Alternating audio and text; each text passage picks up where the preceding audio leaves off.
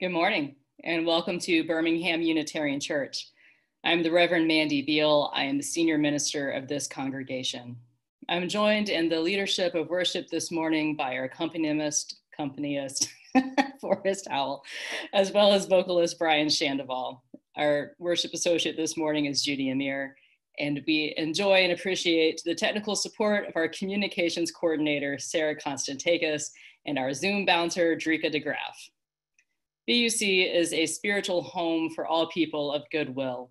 We believe in justice and hospitality, and we have earned such designations from the Unitarian Universalist Association.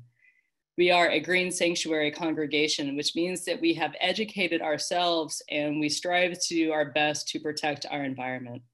We are also a welcoming congregation, a term that specifically means that we are intentionally inclusive of gay, lesbian, bisexual, transgender, and queer individuals and their families.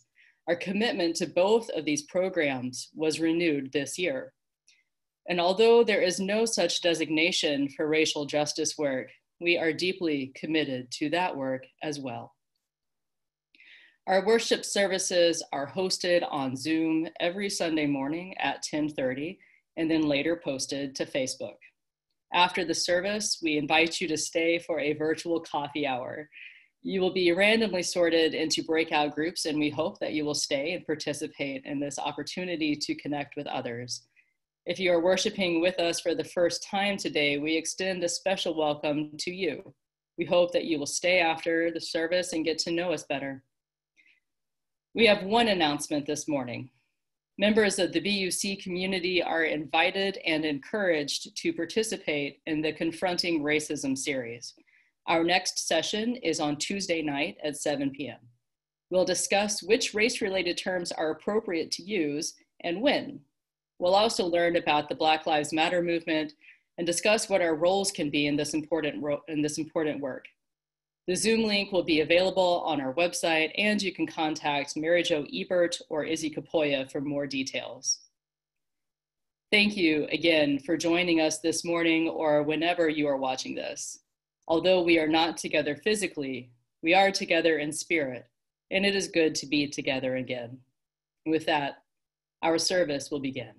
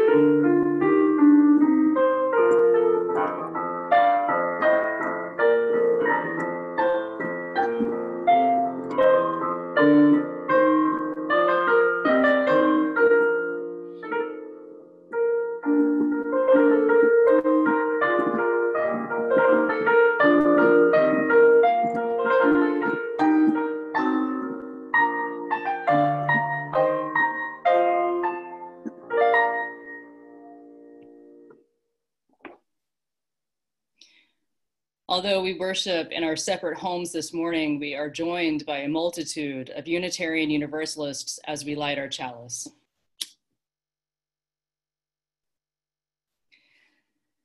This flame cannot live without oxygen, and we cannot live without each other.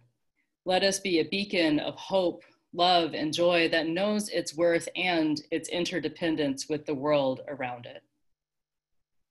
It's in that spirit of our desire for unity that we join together in our opening hymn this morning, We Would Be One. Let us join together in singing.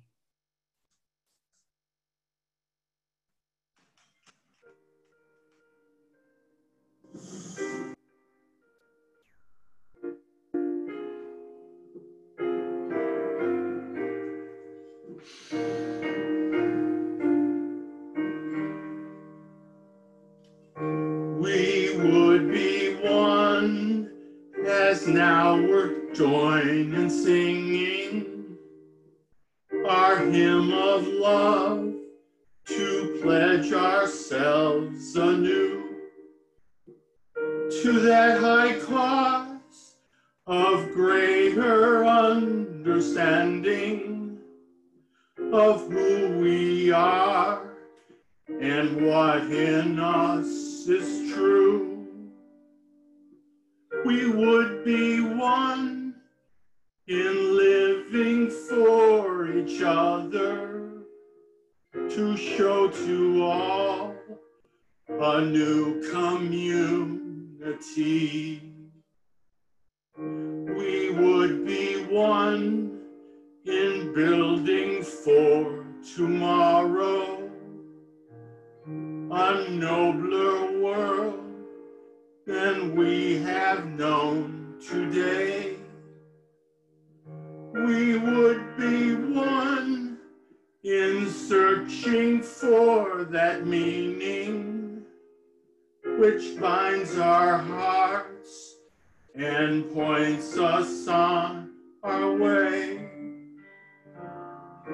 As one we pledge ourselves to greater service, with love and justice strive to make us free.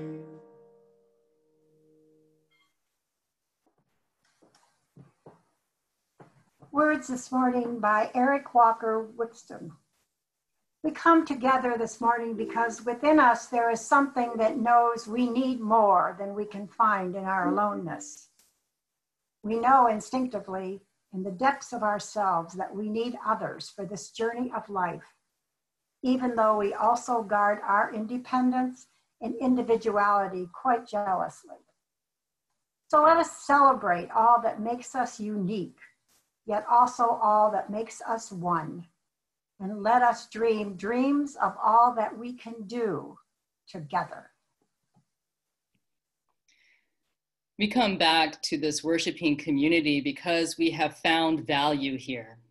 The words, music, and silence that we share, the relationships that we share, even at a distance, provide us with meaning and comfort in difficult times as well as in good times. The care and stewardship of this community is in your hands. Unitarian Universalism is a free faith without a centralized authority. And that is a privilege, but it is also a responsibility.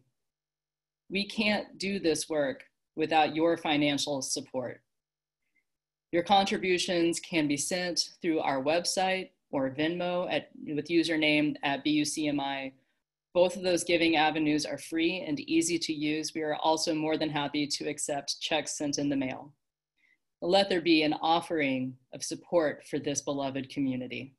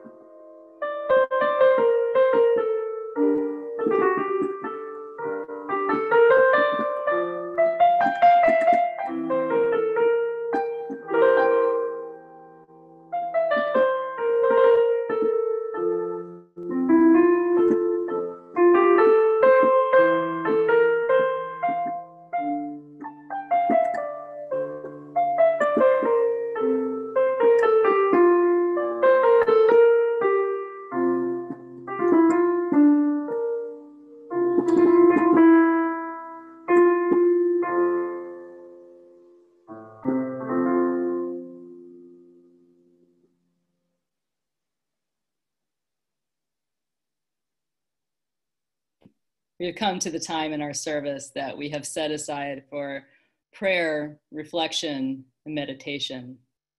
We begin with a sharing of joys and sorrows from our community.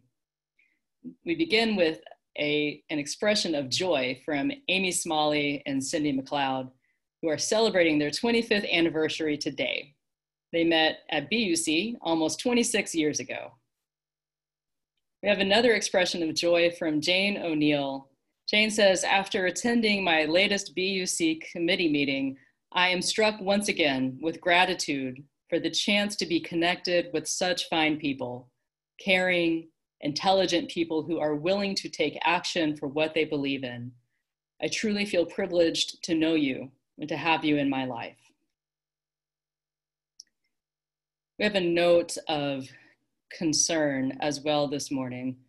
Gloria C. Abrams wants us to know that Ray has recovered from his surgery and is doing well. Thanks for thinking of him. And I invite us also to continue thinking of him in the days and weeks to come. And a last expression of concern from Kelly Taylor.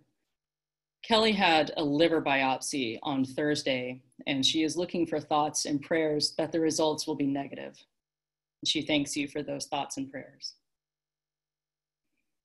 I invite you to move with me now further into a spirit of prayer and reflection. Spirit of love, spirit of life. We are grateful this morning for the shelter we have from the storm, the safe harbor and the port of life. Bring us closer together. May we be compelled to act for the greater good. May we love and respect each other, not in spite of, but because of our diversity. May we see the wisdom and the beauty of finding unity in that diversity. May it be so. Amen, and blessed be.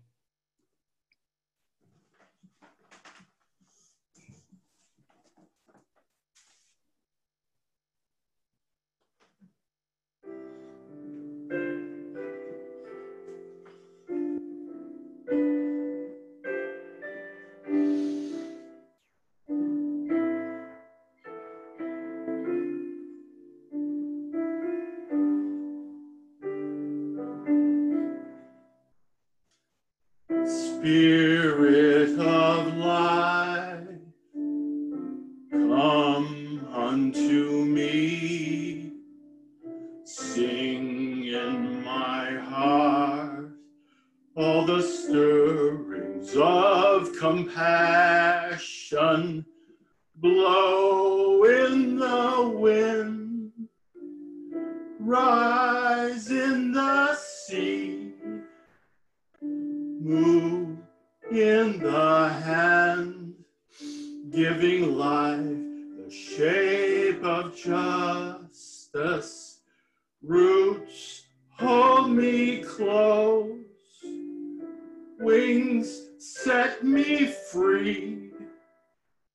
Spirit of life, come to me, come to me.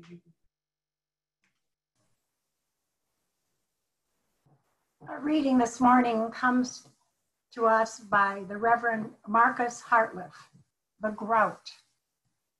The Unitarian Universalist congregation where I served as an intern made a mosaic tree of life the summer before I arrived.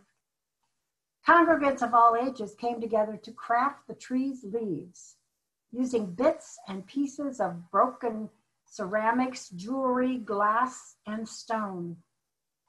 There are many precious personal items in the tree, including fragments of the Berlin Wall, a father's watch face, pieces of great-grandmother's china, and a key to the front door of a loved home.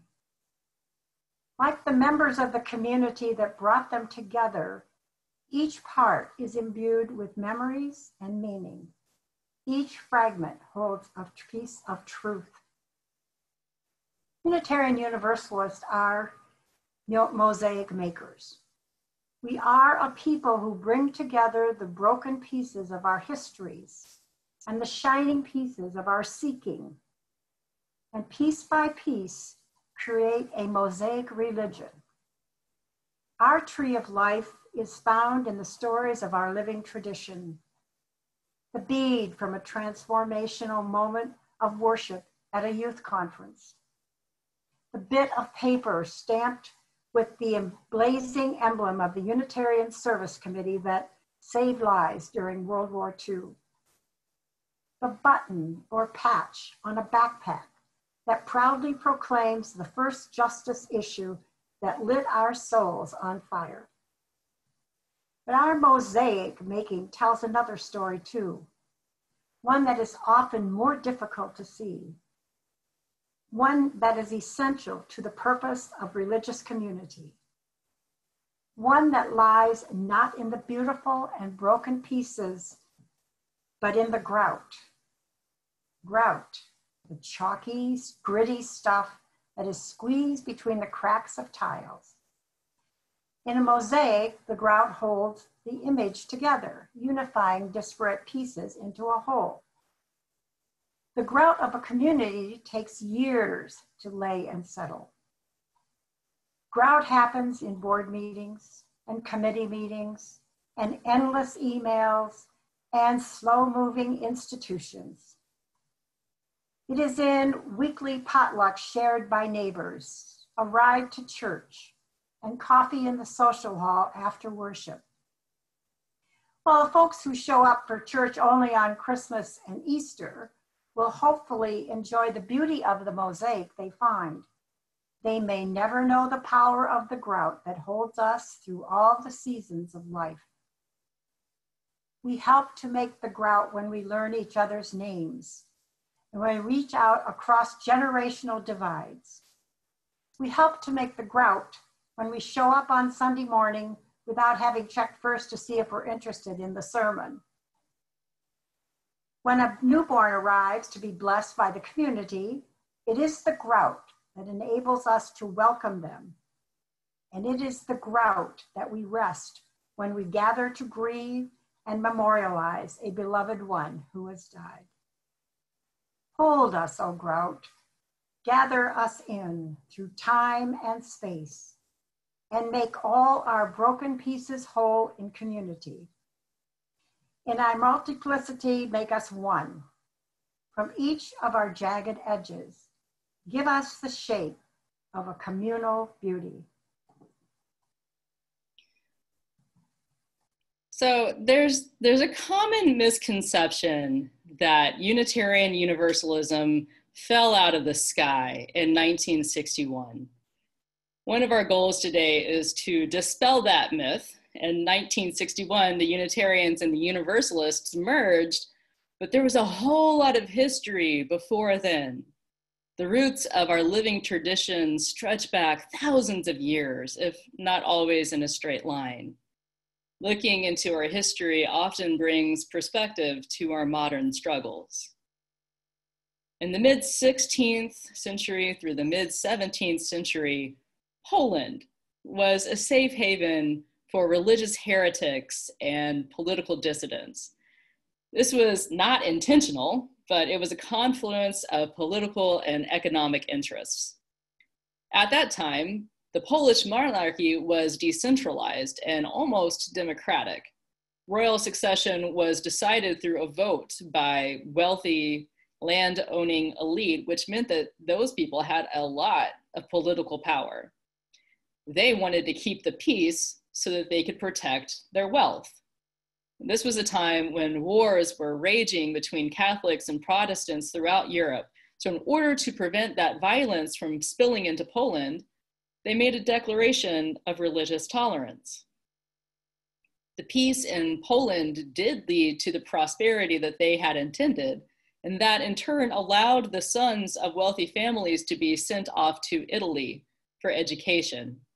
Once their training was complete, they came home and they often brought with them humanist ideas. Now, when I say humanist here, I mean the humanism of the Italian Renaissance. When we say humanism in our modern context, we usually mean a belief system that rejects supernatural solutions to human problems. These 16th century humanists were not quite that, but their beliefs were absolutely radical for that time. Common beliefs among these proto-humanists included the separation of church and state, pacifism, and shared wealth, a kind of communism light. These religious ideas, considered dangerous and heretical throughout the rest of Europe, began to cross-pollinate in free-thinking 16th century Poland. A new religious movement came forth, originally called the Minor Church, and eventually taking on the name Unitarian. Wanting to carve out a life that fit their values, the Unitarian Utopian community of Rakowia was founded in 1569. There really isn't a lot to say about Rakowia's first 30 years. There was a lot of bickering and power struggles, but no major accomplishments. In the year 1600, however, a change in leadership invigorated the ideals upon which the community was founded. They already had a printing press, and they added to it a paper mill, and that gave them complete autonomy to publish at will. They also opened a tuition-free academy for young men of all social classes, which was radical at the time, and that attracted students from across Europe. And those free thinking, the free exchange of ideals fueled the Rakowian printing presses at an astounding rate. Rakowia was a hotbed of liberal heretical thinking. They accomplished a great deal in a short amount of time. They are perhaps best known for the Rakowian Catechism of 1605. It was groundbreaking. In a grossly abbreviated nutshell, it says that Jesus is not God, there is no original sin, and there is no predestination. The Rakowian Catechism, as such, was an insult to Catholics and Protestants. The unique circumstances in early 17th century Poland, plus the completely self-sufficient printing press, meant that Rakowia was the only place in Europe where such ideas were generated and tolerated. And those statements would have led to execution anywhere else. As copies of the Catechism made their way throughout Europe, Calvinists and Catholics came to agree on one thing. These ideas had to go. Printed copies were confiscated and destroyed, but Rakowia could freely continue to produce them under the protection of the Polish government for a while. Over the 100-year period of the Unitarian religious movement in Poland, Unitarians had removed themselves from civic life and thus given up their political power. They felt their core values, the separation of church and state, pacifism, and shared wealth were incompatible with public office. This allowed Calvinists and Catholics to gain influence in the election of a new king, and the Catholics won. This new Catholic king was completely unsympathetic to Protestants, especially the heretics in Rakowia. In 1660, everyone in Poland was given the opportunity to convert to Catholicism or leave. And the Rakowian experiment was officially over. Over the centuries, there have been a number of Unitarian and Universalist utopian experiments. We have tried and tried again to rid ourselves of the trappings of culture and politics that prevent us from reaching our spiritual ideals. And how many of them have you heard of? Probably none. None of those attempts have enjoyed more than fleeting success, and in some cases, those attempts were disastrous. And yet, the desire to separate ourselves from people who don't think like us remains strong. Wouldn't it be great if we could surround ourselves with UU values and commitments? A lot of us imagine that future where the world is fair and everyone lives by our 7 principles and we all get along and there is no racism, homophobia, sexism, or anything else that divides us. I don't think that I'm alone in recently harboring an escapist fantasy of moving to an uninhabited island and founding the country of UU-landia, or if you'll indulge me in another bad joke, UU-topia. We want to think that there is an escape from living in a world that does not share our values. But there isn't. It isn't possible because we are not separate from the troubles of the world.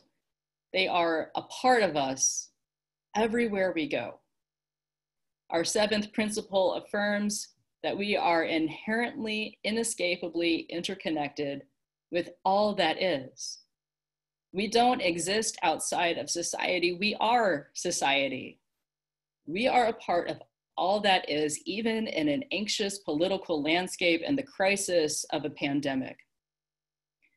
We did not personally cause it, but we exist within its context.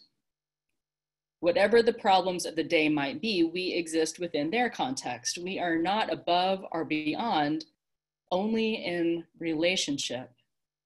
And this is why our UU utopian communities have consistently failed. The problems of the world are not caused by a foreign entity like the devil. Problems are caused by people. We're people. And that isn't bad. Unitarian Universalism also affirms that we are born whole and holy. Remember, the Rakovian Catechism cast off the concept of original sin, and you would be hard-pressed to find a UU that does believe in original sin. So if we are not born sinful, and yet we keep recreating the same societal shortcomings even when we shut ourselves off, and we reject the idea of outside evil influence from the devil, we are left to conclude that the origin of these shortcomings are not innate, and they're not imposed, they are endemic. Therefore, to opt out of wrestling with the shortcomings, to refuse responsibility for creating and for resolving them, is morally indefensible. We can't create a special UU's only clubhouse and check our problems at the door. Our values have been developed within the context of human society. They don't exist outside of them. Unitarian Universalist ideals, commitments, and hope for the future comes as a response to the ideals, commitments, and the reality of the world as it currently is. If that vision means something to us, then we are not free to keep it to ourselves. We value it, we have found it transformative, therefore, we share it in the hope that others will value it and find transformation here as well. The ideals of the Rakovian experiment and its catechism have been passed down to us, are very much alive and well within our communities. The Rakovians rejected the collusion of church and state. We don't accept outside authority over our religious lives either, not even in our own congregations. Our fourth principle is the right to a free and responsible search for truth and meaning. And the fifth is the right to conscience and the democratic process. We do not accept outside authority. Now, there might be diversity in our stance on pacifism, but I think that we can all agree that baseless aggression is incompatible with our values and our commitments. Our sixth principle, the goal of a world community with peace, liberty, and justice for all, echoes this. And again, we may not have such a literal embrace of shared wealth as our spiritual ancestors in Rakovia, but we agree that people should be given every opportunity to be financially secure and have their basic needs met. We find that in our first principle, the inherent worth and dignity of every person, and our second principle, justice, equity, and compassion in human relations. We want these things, but we can't want them only for ourselves. The grout that we become in our congregations must extend to becoming the grout of the world around us. Our principles, founded on the theology of Rakovia and so many other sources, are visions of the world, not just for UUs, but for everyone. The inherent worth and dignity of every person, not every UU. We can't hoard these values, nor should we want to. We are one human family. We are bound together in the web of life. We all of us, share a common origin. We share a common destiny. The hopes that we have for unity and diversity in our congregations must extend into our communities and the larger world. We imagine, through that work, a world made fair. We don't get there unless we all get there, all of us. We can't move to that far off UU-landia. We've tried, it did not work. So we have to do what we can to make UU-landia right here and right now, through our actions and through our words. And it is in that spirit that our closing hymn is the kind of quintessential universalist hymn. See if you can hear in this those visions of a world made fair and the work that we can do to create that in the here and now. Let us join together in song.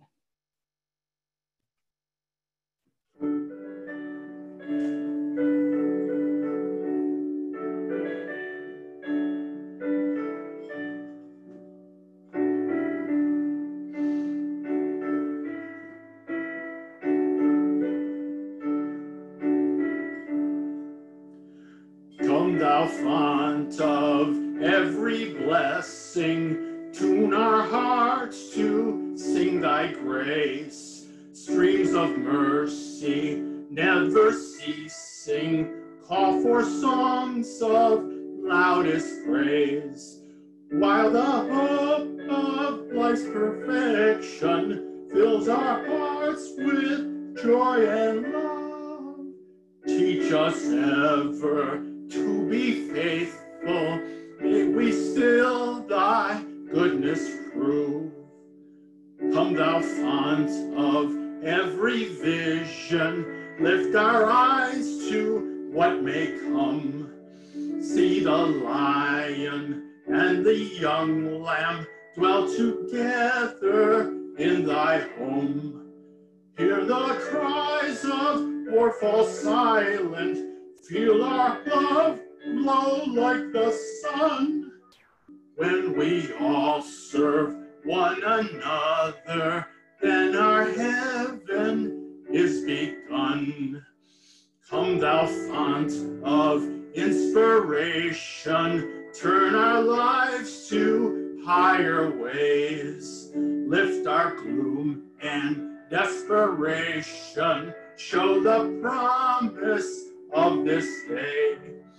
Help us find ourselves in union, help our hands tell of our love. With thine aid, O font of justice, earth be fair as heaven above. Go now out into this world and spread the message that we are one, all of us, every single one of us, and we can make this world more fair, more peaceful, and more just with our work right here and right now. May it be so. Amen, and blessed be.